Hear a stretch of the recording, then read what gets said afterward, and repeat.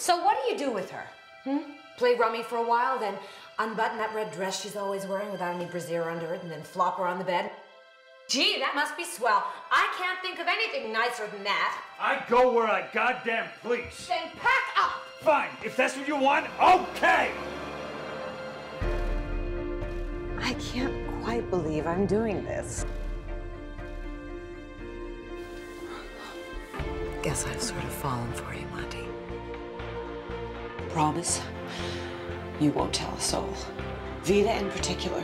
Vida, if you ask me, has some funny ideas. You actually believe he'd marry you?